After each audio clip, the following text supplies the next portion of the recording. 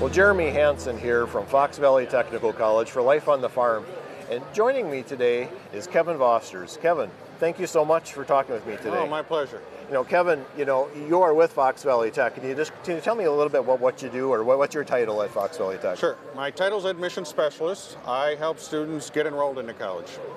And Kevin, you've been at Fox Valley Tech quite a while, even before I was here. How long have you worked with the Tech? I've been at the college almost 33 years. Yeah, 33 years. Mm-hmm. And you have a very critical role with us at the Tech.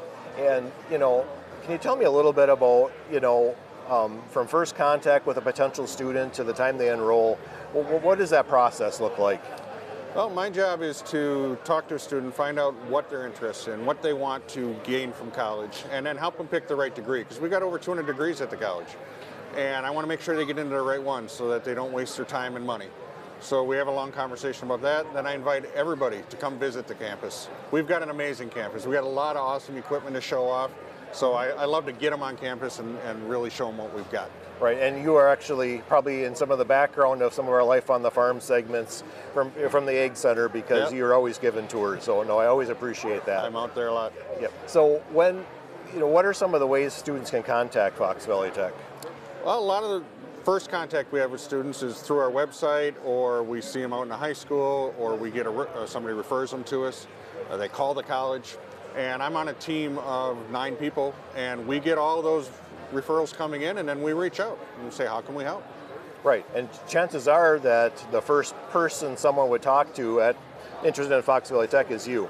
Or one of your team members. It'd be myself or one of my team members, absolutely. Right, so very, very important role. So now everyone has a face for the voice. Yeah. So, Kevin, we're actually at the Oshkosh Farm Show today, and you've been attending this forever as well, helping us at the Ag Department, pushing our programs a little bit and describing them. What are some of the conversations you have with people walking through today? The thing that strikes me the most is the second, third generations that I've seen. I've been coming to the show since it was in Green Bay for a lot of years. And I see a student who graduated, now they're here with their kid. Or I've even seen a third generation, which makes me feel old. But it's just such a nice environment. You see the same people coming back. They were very successful at the college. Now they want their son or daughter to do the same. Right. So that's what I take away the most from this. Right. And in your opinion, what is the importance of coming to trade shows such as this? This one is so valuable for the agriculture department because there's so many employers here, and most of them are hurting for good workers.